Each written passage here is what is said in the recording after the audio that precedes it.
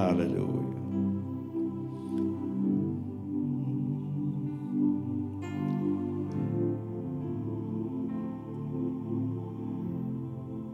Good night, everyone. We trust that you have had a good day.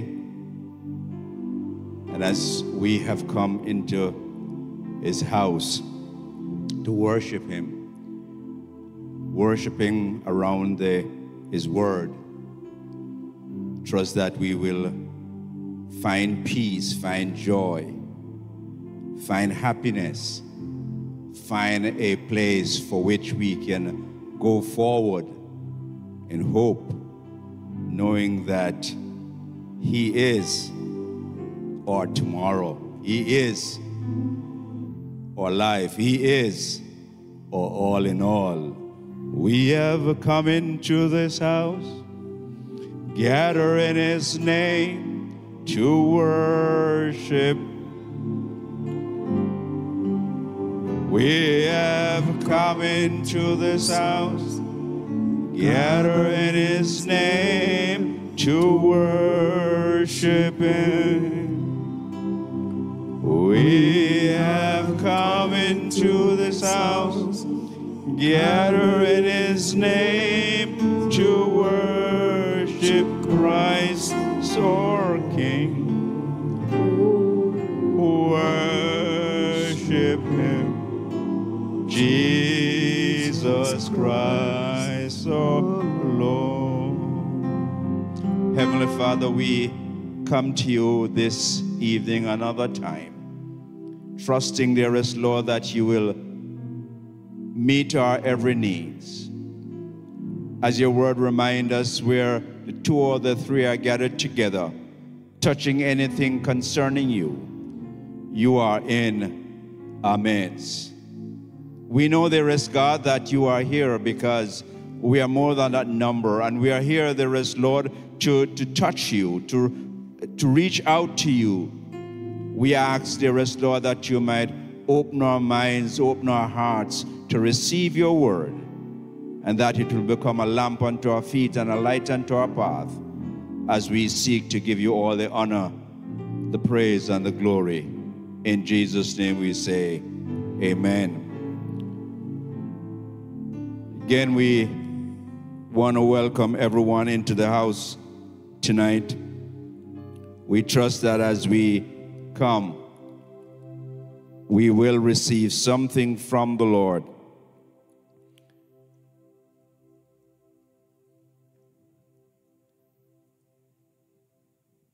Tonight, our study is going to be coming from the book of Acts. It will be a beginning study. And I trust that as we look into the word, we will begin to see ourselves, we'll begin to see our church, we'll begin to see the mission to which God has called us. So let me take this time to welcome everyone on behalf of our senior pastor in his absence. We trust that we will seek to find peace with God. On behalf of our CEO, we trust that as we come together, we will truly know whom to know is life eternal. Acts chapter 1, reading from verse 1 to verse 7. Reading from the New King James Version. The former account I made, O Theophilus, on all that Jesus began to both to do and to teach, until the day in which he was taken up, after he, through the Holy Spirit, had given commandment to the apostles whom he had chosen, to whom he also present himself alive after his suffering, and by many infallible proof, being seen by them during 40 days, and speaking of the things pertaining to the kingdom of God.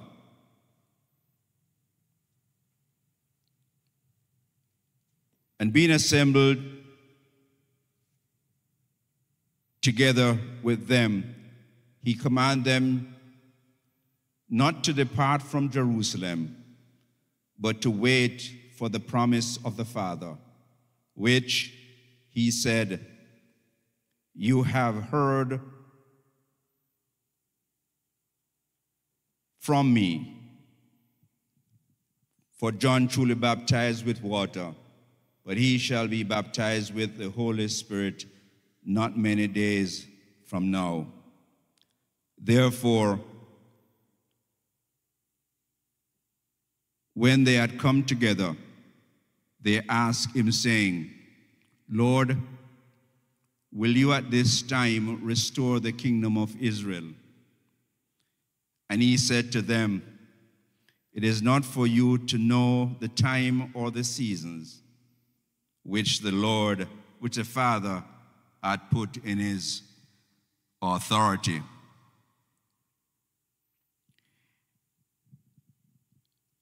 When we think of the church and the church age, when we think of the movement of the church throughout the years, truly our minds go back to the book of Acts. And so when we look at the book of Acts, there are certain things that we need to kind of look to.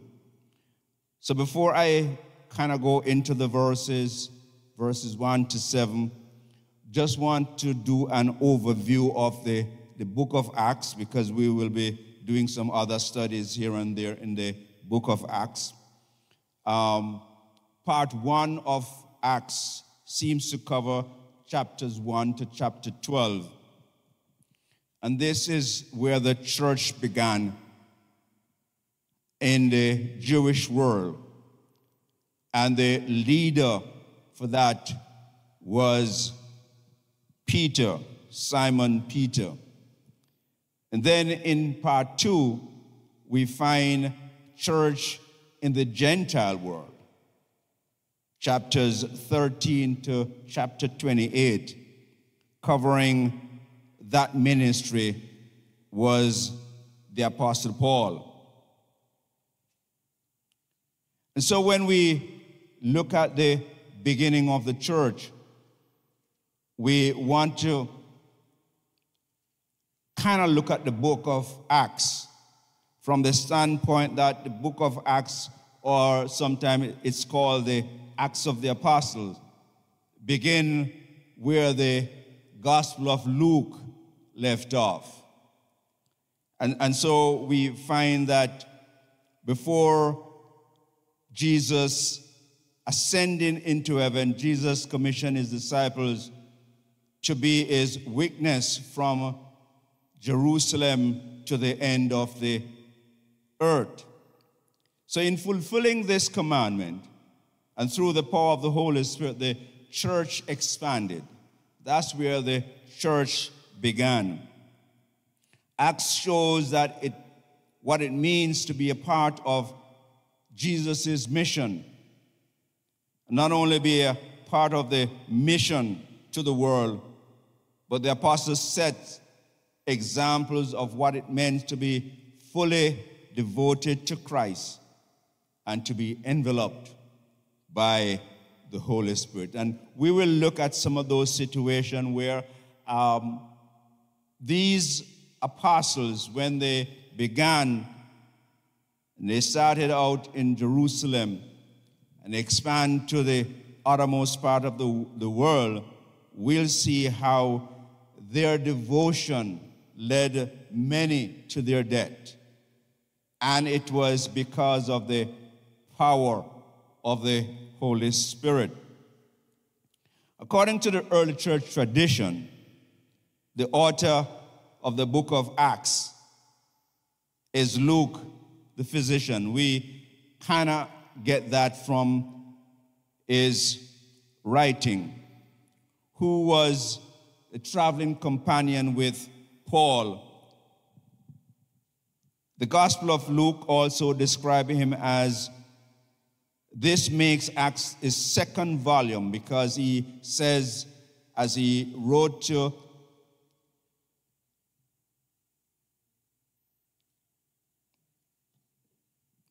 Theophilus, he says, this is a former treaty I wrote to you. And when we look at Luke, we find him writing to Theophilus in that book. And so we find it's also fitting to say that Luke was the author of this book of Acts. Like the Gospel of Luke, the book of Acts addressed Theophilus, who we might have provided some financial support for Luke in writing both books. We're not sure exactly, but he was a brother in Christ. And since the narrative of Acts ends with Paul's captivity in Rome, it might have been written shortly after his arrival. It might have been written somewhere in the mid-60 ADs. We're not quite sure, but it was written somewhere around that time, because Paul was crucified, or Paul was killed somewhere in 64 AD.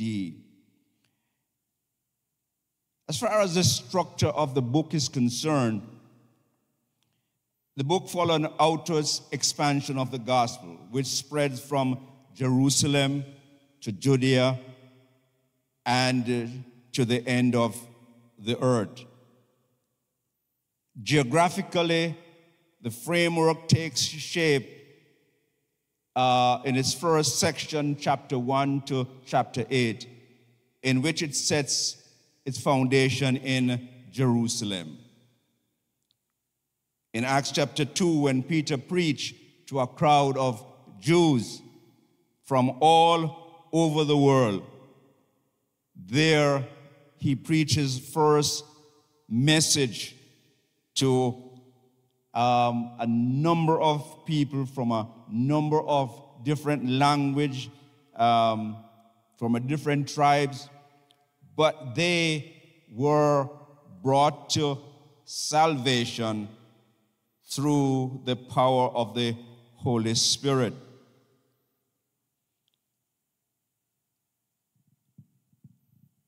The first major expansion comes Acts chapter 8, when the apostle, taking the gospel to the parts of Judea and Samaria.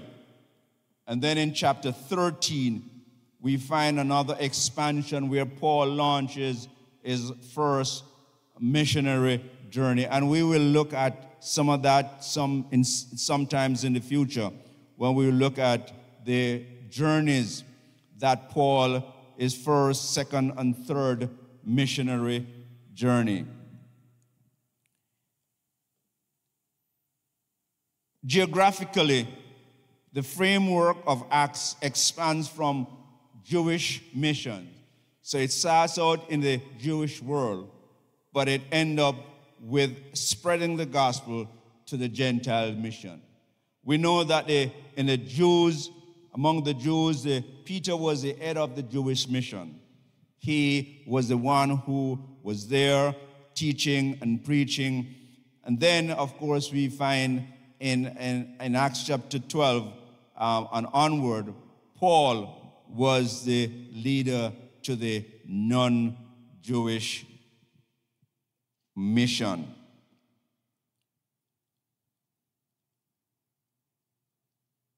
The book of Acts covers four broad themes, four broad outlines. The church in Jerusalem, chapters 1 to chapter 8, the church in Judea and Samaria, and we will look at how the miracles and those things expand in those regions, Paul's mission to the Gentiles, chapter 13 to chapter 21, Paul in Jerusalem, and finally, Paul in Rome. Some of the things that happen in the book of Acts is quite unsettling. For instance, we have a complete unexpected reversal of what happened on the day of Pentecost. Because on the day of Pentecost, we find that when the Spirit of God came, every man heard them speak in their own language. And it wasn't a tongue that people didn't understand.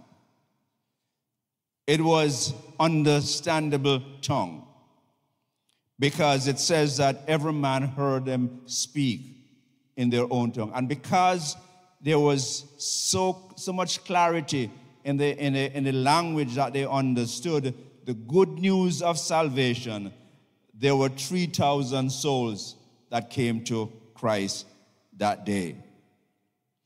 But when we look at Genesis chapter 11, we find a complete reversal of what took place at Pentecost. Because at the Tower of Babel, where the language was confusing. I mean, people were asking for one item but bringing another, and so the language was confusing.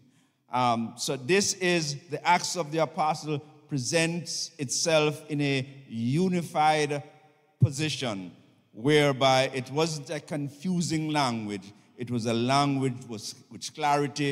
It was a language whereby people heard the good news of salvation in their own tongue. When we look at Saul, a Pharisee, a persecutor of the church, we find that Saul, which was converted, now became an apostle. He was sent to persecute the church. He was sent to bring people into bondage. But now he was preaching freedom. He was preaching the good news of salvation, a complete reversal of thought in the life of the Apostle Paul. And then for the Gentiles, they saw themselves as outcasts. They saw themselves as not supposed to be part of the teaching of God, of God's people. But we find in Acts chapter 10 and verse 45, and those of the circumcision who believed were astonished, as many as came to Peter, because the gift of the Holy Spirit had been poured out on the Gentiles also.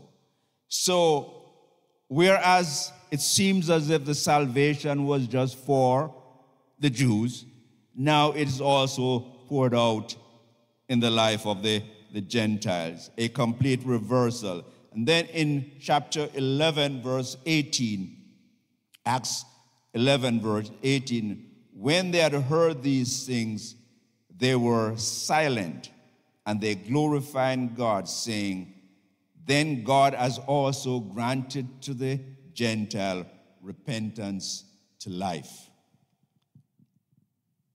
So again, we find the book of Acts covers a number of these situations whereby it reverses the unexpected.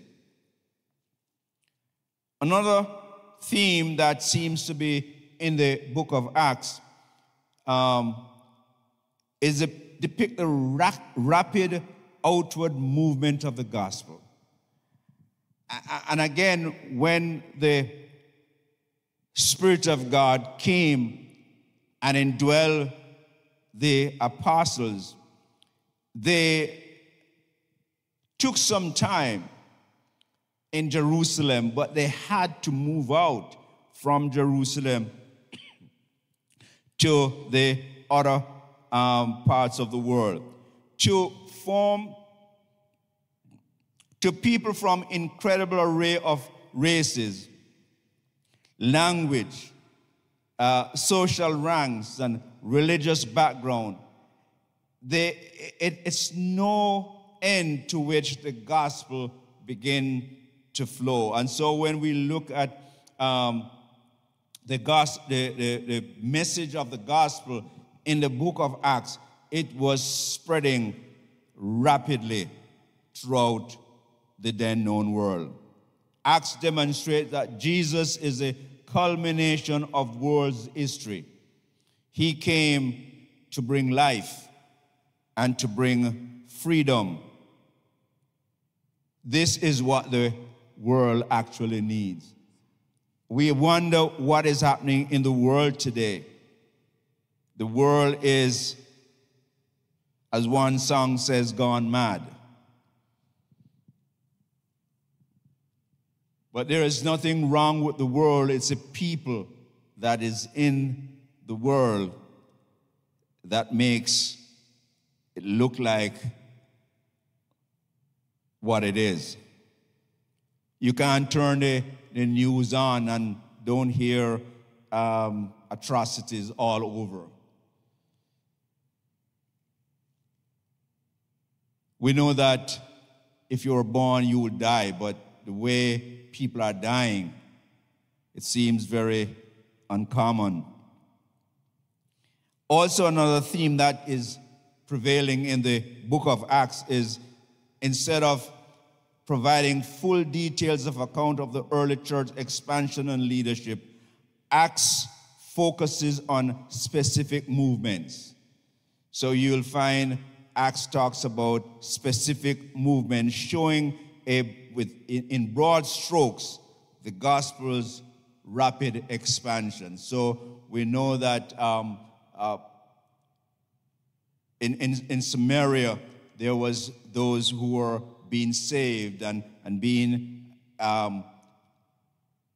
taught by Philip.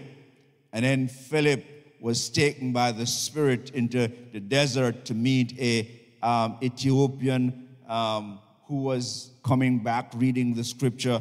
And so we find that the gospel is spreading, is expanding from specific movements. Acts is also meant to inspire us to be part of God's work. And so when we read the book of Acts, when we study the book of Acts, we should not just study it as history. We should not just study it as things in the past, but we will seek to become part of what was taking place.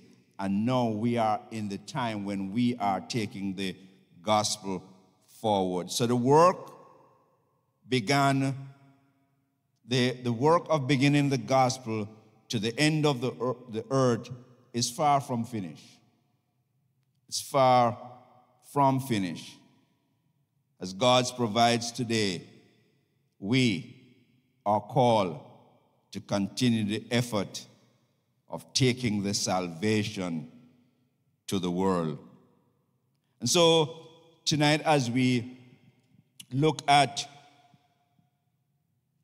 the first 7 verses, we know that the church was established in Jerusalem. We know that the church expanded to Samaria, and the conversion of Cornelius, and it's involved the church in Antioch, and we know the persecution of the church, and then the church into the Gentile world, where we find Paul taking the gospel to the Gentile world, to his first missionary journey, his second missionary journey, and his third missionary journey. And on those journeys, he was able to write books like Galatians and Romans and Thessalonians. He wrote those books during his missionary journey. We talk about his arrest, his defense, and so we find him in different situations.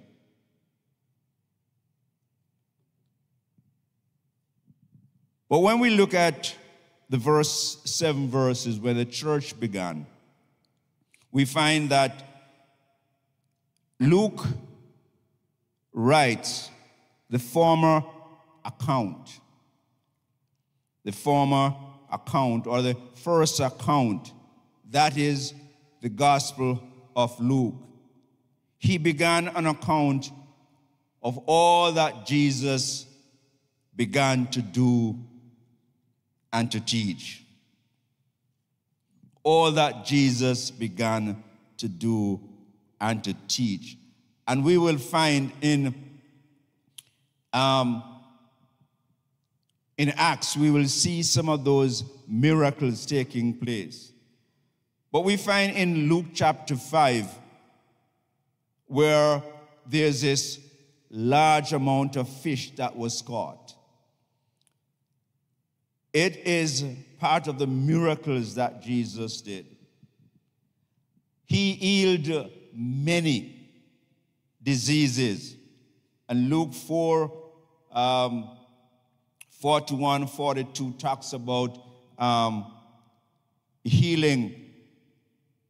It says that when the sun was setting, all those who had any that were sick with various disease brought them to him, and he laid his hand on them, and every one of them, and healed them.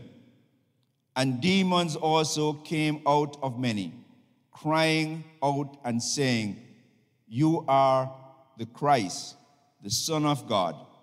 And he rebuked them, did not allow them to speak, for they knew that he was the Christ. When I read this, I believe I must have read this before, but when I was preparing and I read it again, I realized that the presence of the Holy Spirit in our life has dominion over demons and devils.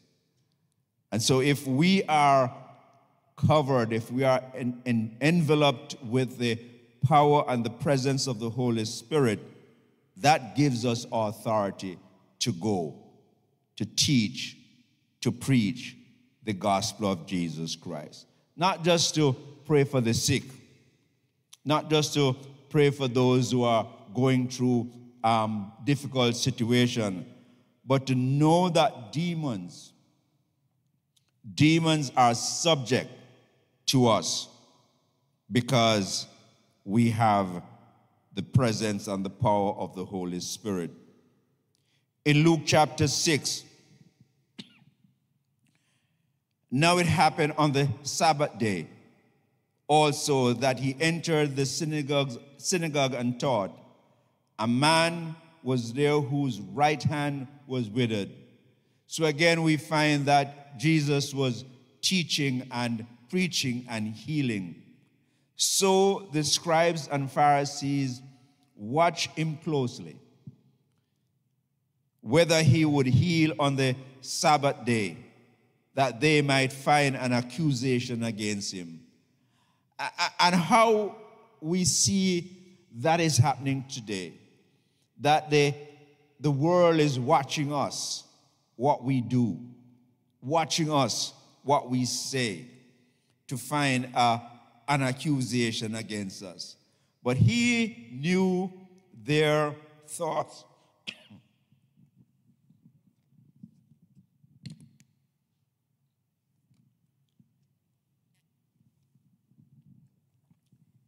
He knew their thoughts. The presence of the Holy Spirit helps us to discern what is happening. It might not always fully describe the situation, but God will help us to be observant, to know what is happening around us. And so he said to the man who had a withered hand, "Arise and stand here." And he arose and stood. Then Jesus said unto him, "I will ask you one thing. Is it lawful on the Sabbath day to do good, to do evil, to save life, or to destroy?"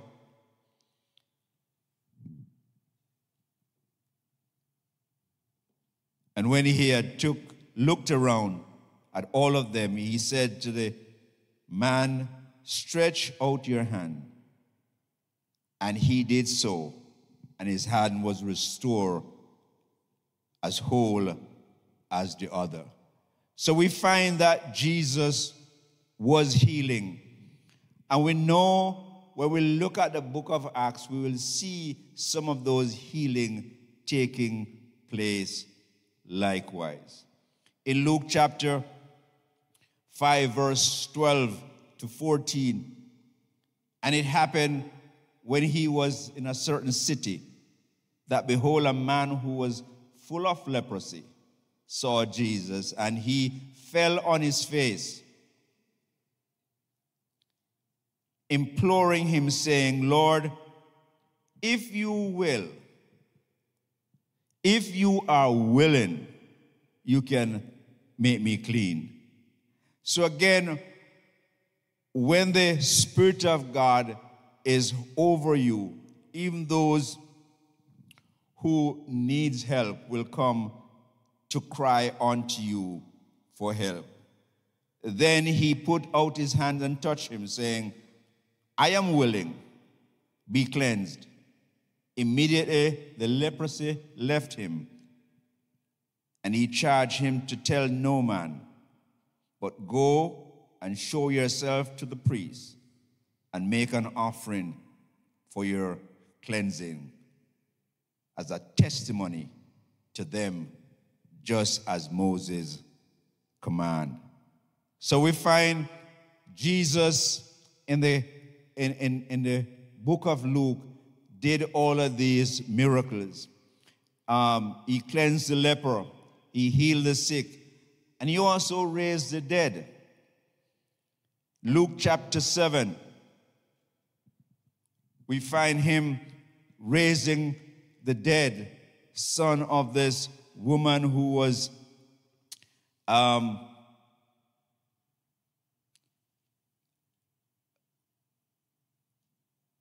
he was being carried out to be buried.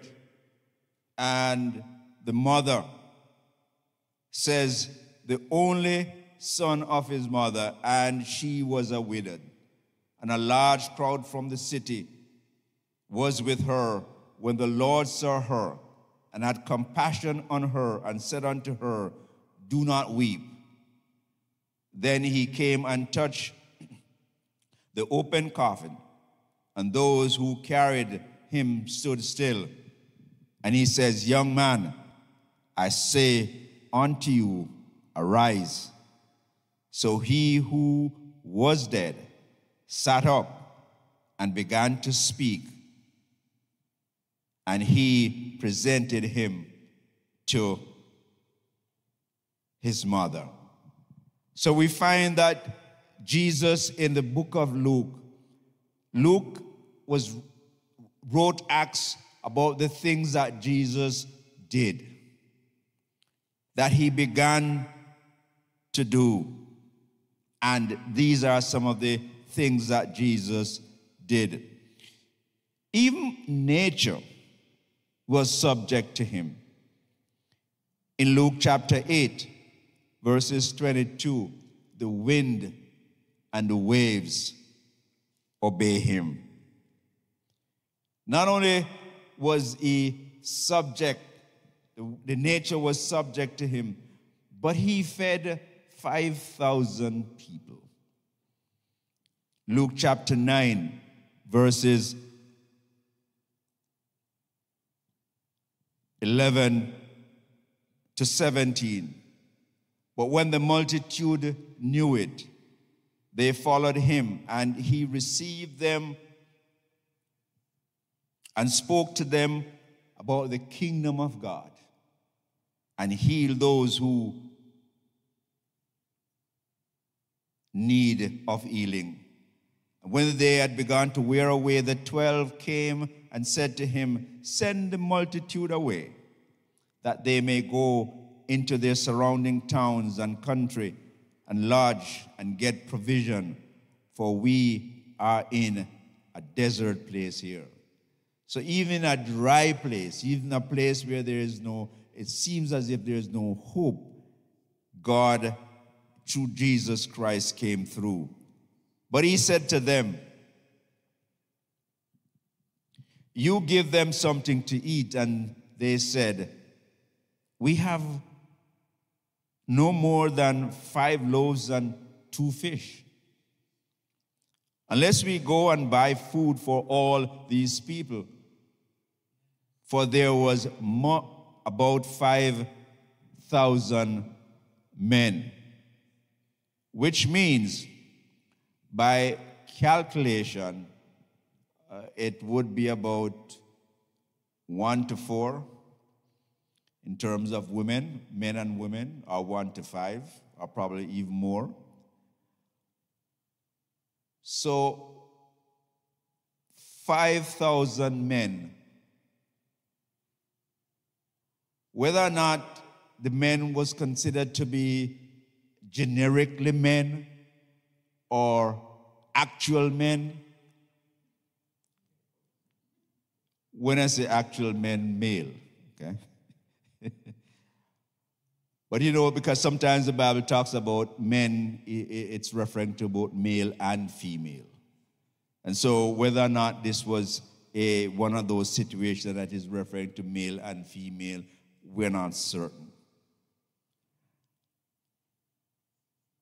But God used 5 loaves and 2 fish to feed 5,000. So again, we find in the first account that Luke wrote, he wrote all these things that Jesus began to do and to teach.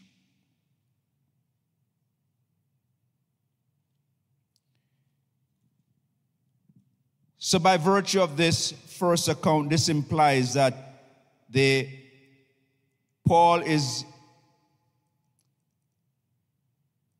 Luke is going to find that this implies that the second writing was just to discuss what Jesus would continue to do and teach. And so in Acts chapter 3 and verse 6, we find, "Then Peter said, 'Silver and gold.'" Again, we talk about, and we will look at these at another time. But just to mention the fact that after the day of Pentecost, when the Holy Spirit came upon the disciples, they were empowered to do those things which Jesus began to do. So on this situation, Peter said unto this man who was a beggar by the gate, he says, "Silver and gold I do not have, but what I have I give you. In the name of Jesus of Nazareth, rise up and walk." So we find then that the disciples were doing the healing that Jesus began to do back in Luke. And then in chapter 4, verse 10, "Let it be known unto all and to all the people of Israel that by the name of Jesus of Nazareth, whom you crucified, whom God raised from the dead, by him this man stand here before you whole." So this crippled man who was healed, he is saying that he's here because the same Jesus you crucified, same Jesus you buried, same Jesus is upon his authority that this healing is taking place. Thus, Jesus was the central figure figure of each of the book of Acts as well as the book of Luke. Luke wrote those books centering on those situations which Jesus began to do and teach. I made mention earlier of Theophilus, a Greek name which means friend of God. He was the one who Paul wrote to. Theophilus came, being a specific person, maybe a benefactor of Luke, but regardless of the intent, God was using this Theophilus to do a special work, and Luke was able to make mention of him in his writing. And again, as his name means friend of God,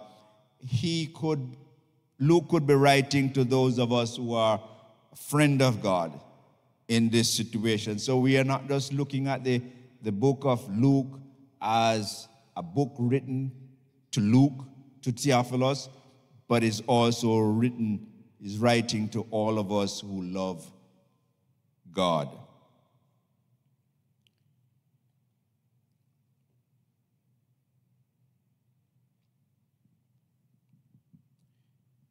So Jesus began both to do and to teach those things which Luke records in the Gospel of Luke until the day where the Gospel says until the day in which he was taken up.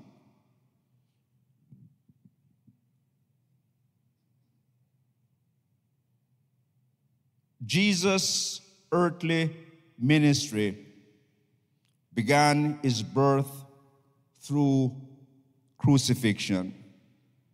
And we are just coming out of the Easter, Good Friday, Easter Sunday, and we heard so much messages about the Good Friday, the resurrection.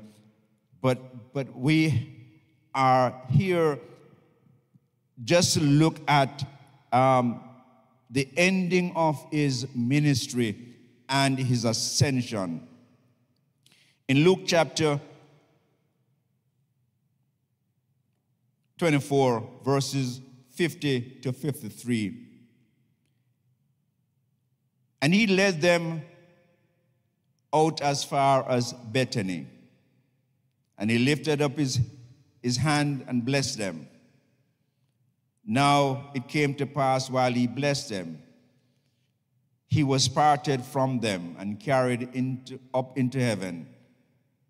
And they worshipped him and returned to Jerusalem with great joy and were continually in the temple praising and blessing God.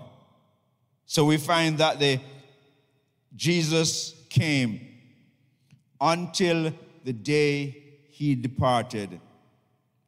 His birth, his ministry, his death, his resurrection, finally his ascension. He was taken up from his disciples. His life was filled with miracles and healing and raising of the dead and turning water into wine and feeding thousands. But at that point, he left two commands. Two commands he left with them. Remain in Jerusalem until, and go into all the world and witness. So the instruction here might seem contradictory, whereby he's saying to remain, but then he's saying to go. But you need to remain until you are endued with power from above. You are to wait on God. And so we shouldn't be running ahead of God. We shouldn't be hastening our steps to go to do God's bidding without first of all waiting on him. Then when we have been endued with the power, we go believing in Jesus.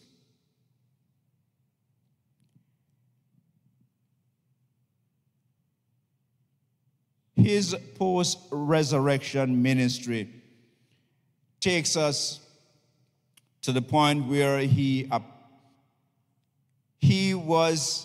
appeared to his disciples in flesh and blood.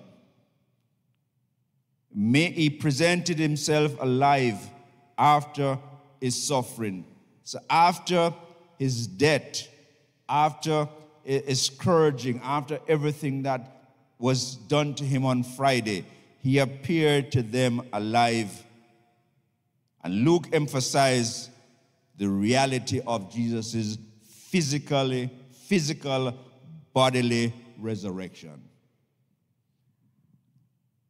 And if he had not raised, what good would be our teaching or preaching? What good would it be if he was not raised? The resurrection and its implication then become the heart of the gospel, the apostles' message to the world. Acts 2, verse 24.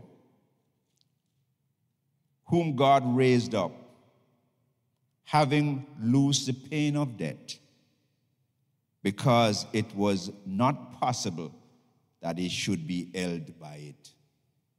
So again, we find that the apostles were preaching the fact that Jesus rose from the dead. In verse 32, this Jesus God raised up, which we are all witness. And we know that we will look at some of the meeting place that he met with his disciples after his resurrection. Acts 3, verse 15. And killed the Prince of Life, whom God raised from the dead, of which we are witness. So the apostles preach knowing that Jesus rose from the dead. They saw him, and we will look at some of those a little bit from now. They saw him, and they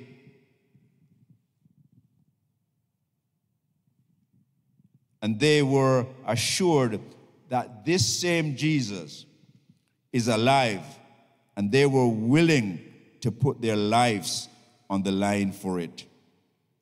So the proof that Jesus rose from the dead in a physical way, he appeared,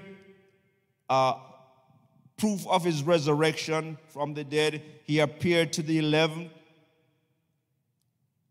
in Acts chapter 1, verses 20 to 26. For it is written in the book of Psalm, let his dwelling place be desolate, and let no one live in it. Verse 21, therefore of these men whom had accompanied all the time that the Lord Jesus went in and out among us, beginning from the baptism of John, and that day when he was taken up from us, one of these must become a witness with us of his resurrection. So they cast lots, and the lot fell on Matthias. It was the time when they were casting lots to replace Judas, who had killed himself. And so he appeared to the 11 in Galilee when they were by the shore trying to catch fish. And Jesus said to them they should cast their net on the right-hand side. They caught fish, and of course we know Peter was so impetuous, he jumped out of the boat, just to get on shore. And Jesus said to them, "Come and dine." He had already fish and bread for them on the shore. He met with the women in Matthew 28, 1-6, in Mark 16, 1-7. We find him meeting with the women. And then the two men on Emmaus Road in Luke chapter 24, verses 13-35. We find that the men of Emmaus, they were walking back home from the mission in Jerusalem, and Jesus joined them on the journey, having a conversation with them. And when Jesus broke bread, they invited him to have bread with him. When he broke bread with them, their eyes were open, and they said one to another, "Did not our hearts burn within us?" And so we find that Jesus had these appearances. He appeared to Peter on the Mount of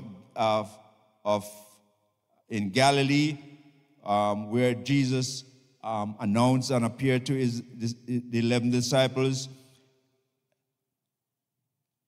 And when they saw him, they worshiped him, but some doubted. We know that there are going to be the doubters. His last appearance to them was when he was ascended into heaven, when he met with them in Galilee. So after his resurrection, the 40 days after his resurrection, and some people think that, those 40 days was comparable to Moses' 40 days in the mountain with God.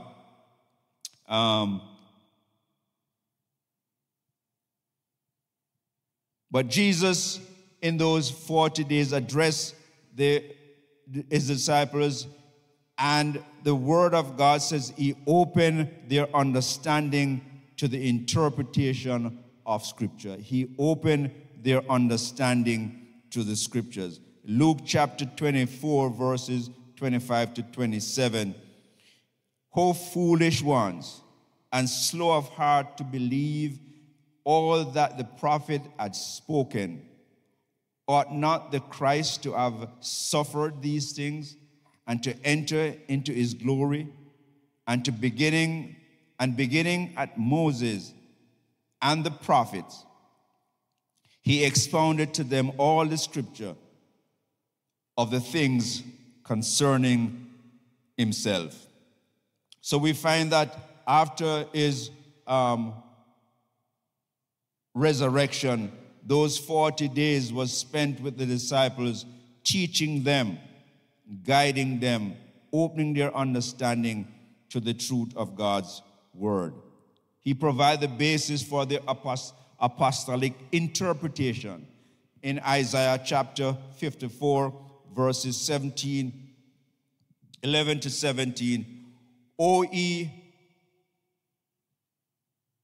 afflicted one, tossed with tempests and not comforted, behold, I will lay your stone with colorful gems and lay your foundation with sapphire.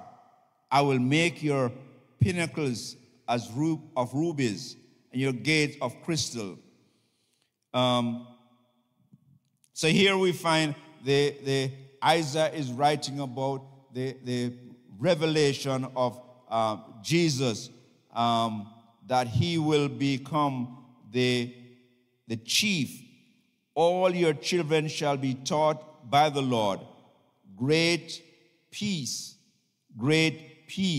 of your children in righteousness he shall establish. He shall be far more oppressive for you shall not fear.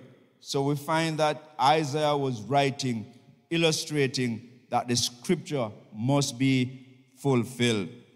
And then we find in John chapter 6, verse 44 to 47, no man come to me unless the Father who sent me draw him. So we find that John is writing that Jesus is saying no man would come to him unless the Spirit of God draw that person. Finally, we come down to the kingdom of God. And here we find in verse 6 that the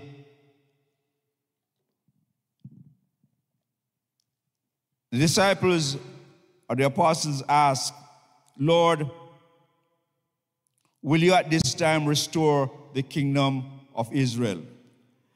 The question that they asked really understood because the scripture talks about the kingdom of God. When the fulfillment of the kingdom of God is done, then he will set up his kingdom. And so they were understanding the Old Testament scriptures in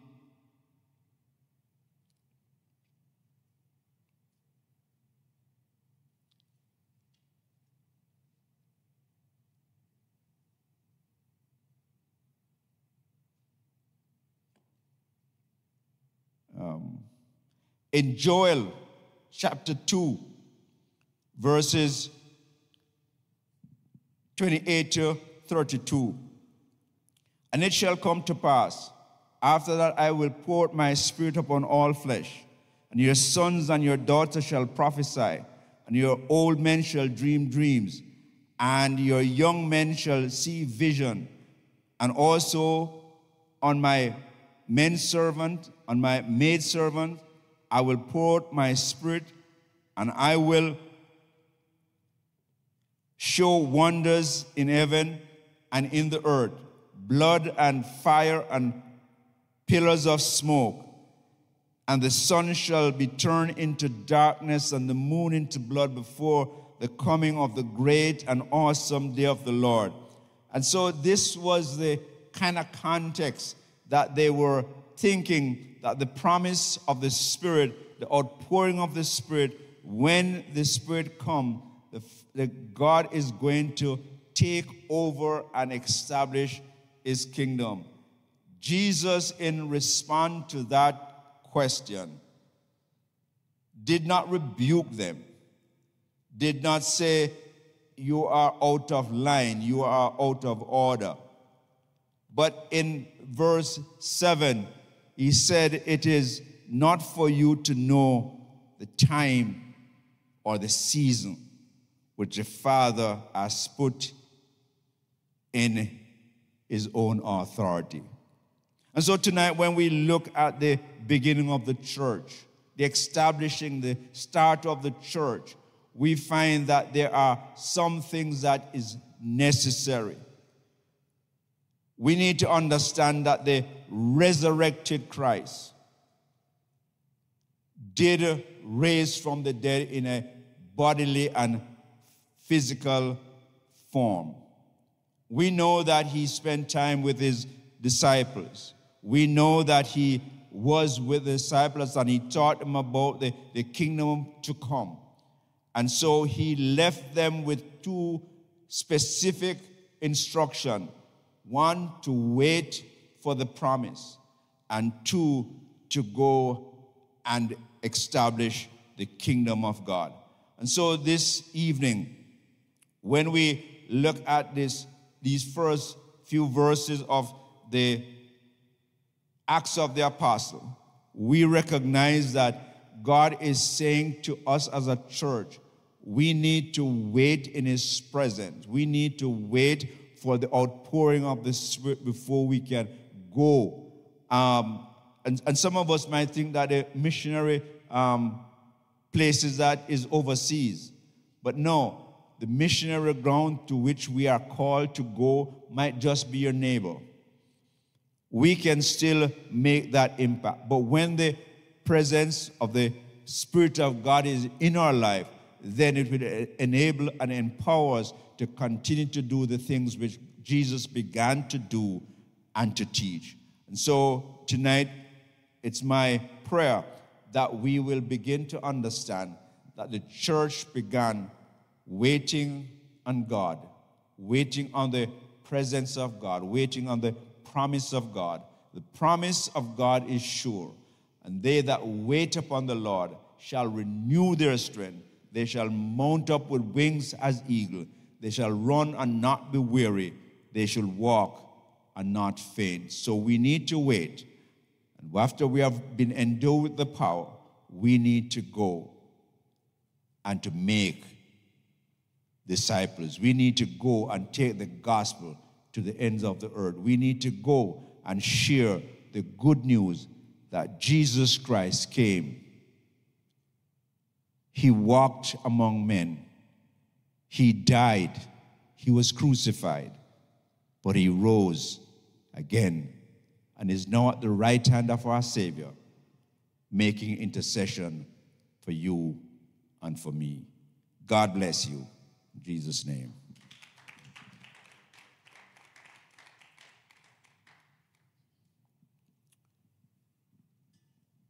At this time, we're going to be taking the night's offering, and we're kind of opening up for Q&A.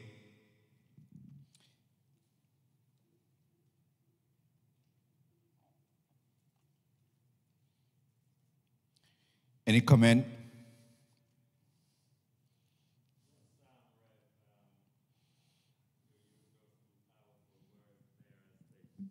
Lord himself gave the command, wait. And after you've waited and been equipped and been empowered, then we go. But I think one of the problems with believers today that we want to go before we wait. And in the waiting here, I believe also it is equipping ourselves. Yes, the Spirit of God indwells us as we are here, yes, but we need to equip ourselves in the Word of God, equip ourselves so that we'll be able, that when we go out there, that we'll be able to, just as what the apostle says, when we study to ourselves and we approve ourselves, then we'll be able to present the gospel the way that it will be effective, that the way that it will destroy the works of darkness and bring men and women to the light of Jesus Christ. But again, it's that we want to go before we wait. And we need to look back and say, okay, we need to wait, equip ourselves, because if the apostles, the disciples, then when they leave Mount Olive and went to Jerusalem, they didn't wait as the instruction was given to them and just went out there, Peter would not be able to present the gospel to the many group or languages that were there when he preached at first gospel, because we know Peter was a man that was intimidated and fearful, but after he waited and empowered and been equipped, then he could stand up firmly and declare, thus saith the Lord, and this same Jesus that you crucified, God have raised him, and without him then nothing is possible then. So we got to learn to wait, and then we go. All right. Gracious Father, we thank you for the offering of your people. We ask, oh God, that it will be used for the extension of your kingdom here on earth. We ask that you might bless every giver. In Jesus' name we say, amen. And that is so true, because when you continue to look at the book and see the effects of the ministry that they had, it wasn't in themselves. It was because they waited and were empowered. We will see some of the situations where they just wanted the shadow of Peter to pass by them. They just wanted to be in a company because the presence of the Holy Spirit was present and was operating. And yes, we need to wait to equip ourselves for the challenge that we are going to meet, because demons and devils are not afraid of flesh and blood. And so we have to have the presence and the power of the Holy Spirit to lead us. And just secondly, you read that portion of scripture also in the third chapter of the book of Acts here, with Peter and John going to the temple. You know, as you read it, and I was just going over it here, it's fascinating because Peter looked at this man and said, look, you're asking for material things, money, silver and gold, but we don't even have that right here now. But look at what Peter said, that which we have, we give to you. And he said, in the name of Jesus, we must have within us that power, that name that we know, that anointing that we can impart to the world and to those who are possibly seeking for material things. And we don't have that, but I can give you something that is better than material things, than silver and gold. And this is what these disciples, Peter in particular, did here. He gave to the man that which they had, which he had. This is the power that is within them, the Lord Jesus Christ. And really, the truth is that you have to have it in you to be able to give it. Because if it is not in you, you can't give it. And you can't just use words. You have to have it to give it. Yes. Good evening, Rev.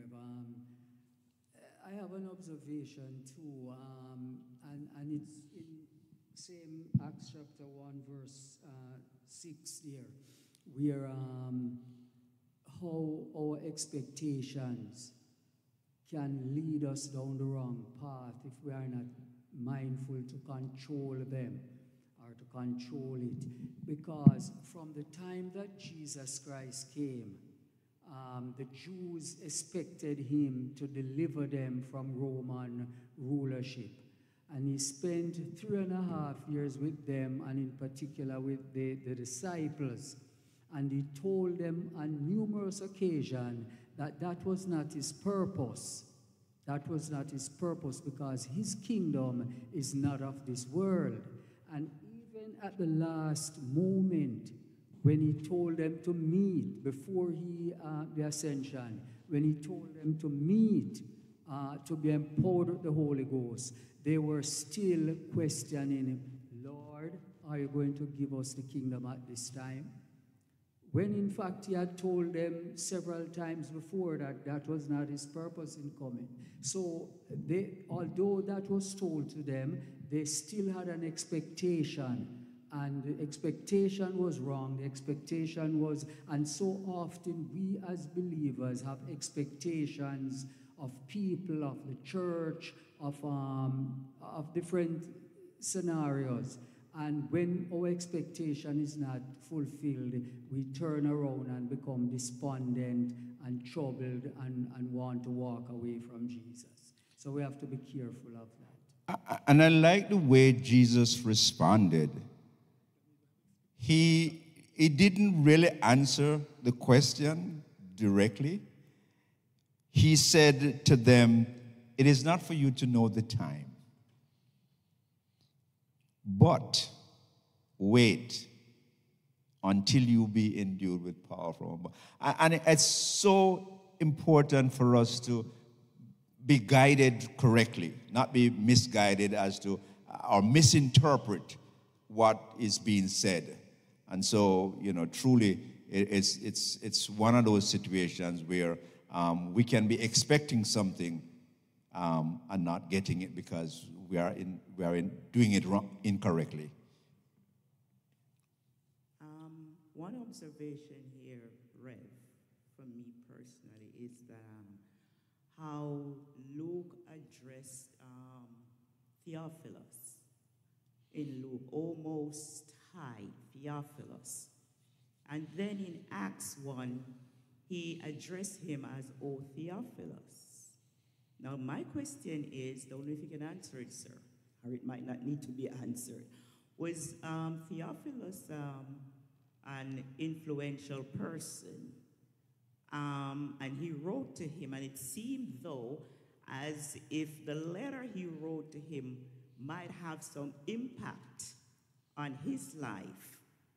And this is something going in my mind. And the letter had some impact to an extent that writing to him the second time, he more or less, toned that down. Maybe he became a brother at this time, so he could address him more like a brother in the faith. Now, before you know me, I would be Gloria Dyer. But now that I am a Christian, I am now Sister Dyer. So I'm basing it off of that. So I don't know if he was an influential person when he addressed him that way in Luke versus when he addressed him in Acts. Yeah, because in Luke he says, the excellent. And so it is believed that he had something to do with the writing of the Gospels, the Gospel as well as the book of Acts. He was partly influential. And again, when he says in Acts, O Theophilus, it could be that he had become more familiar, more closer to him. But there's nothing to prove that. But yeah, we could infer because he says, oh, excellent. So he was recognizing his leadership at a certain level. But then when he says, oh, Theophilus, he was more a brother together, co-workers together. All right. All right, if there be no other question, comment, let's all stand to... Just one more thing here, sir. I was just going to ask you, had made mention about the Tower of Babel and the confusion. And those people were not confused in their language. They understood each other, as the scripture said. But we have to understand here that what they were doing, building the tower to heaven, if they had done that, they would have been taking control of the world. And God, as the creator, will not allow that. So God permitted the confusion. It's not that they were confused, because they were very, very well educated. But God created the confusion for them so that they couldn't understand each other. Now, when you think about us believers or people in general, God will create scenes in our lives when we think we want to become God. Look at what happened to Lucifer. When we think we want to become gods, God will create an atmosphere that puts us in our place for us to know that he is God and not another. Yeah, I understand that, but the illustration was just to show the reversal of the unity in the Acts, where they were speaking. Although they were speaking under the anointing of the Spirit, people from different places understood their language. So, no. Yes. Yes. Okay. All right. If there be no other question, comment, let's all stand together as we close out tonight teaching. Father, we thank you for your word. Thy word is a lamp unto our feet and a light unto our path. We ask, oh God, that as we look into your word and talk about your word and examine your word, we pray that you might help us to examine our hearts likewise. We ask that we might put our lives under the searchlight of your word, and so thy word will become a lamp unto our feet and a light unto our path. We pray that thy word, O God, will indwell us and envelop us and help us, O Lord, to walk in a new relationship with you, and so that we might be able to go tell the world, Jesus saves, he keeps, and he satisfies. Father, we thank you for tonight.